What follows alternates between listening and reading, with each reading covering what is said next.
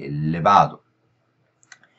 This trend, combined with the increasing accessibility of information via the internet, has من غير ما اكمل بقى السنتنس دي واضحه قوي verb قبل كوما، ادور له على ايه قبليه؟ كوما. يبقى السبجكت بتاع الفيرب ده مين؟ اللي قبل الكوما الاولانيه اللي هي كلمه trend. trend دي singular ولا plural؟ singular ولا plural؟ singular. يبقى it has صح. have plural 1.1b subject verb agreement. طيب which have او which has، غادة قولي لي بليز ليه ال which have او ال which has هيبقوا غلط؟ برافو عليكي. هيعملوا لي غلطة اسمها 5.9 fragments اللي هي لسه ما خدناش. اوكي، ال whiches دول هيعملوا لي fragment، هيحتاجوا another verb تيجي كمان شوية، هناخدها بالتفصيل soon ان شاء الله. انما ما بين A و B غلطة subject verb agreement. A is the better answer.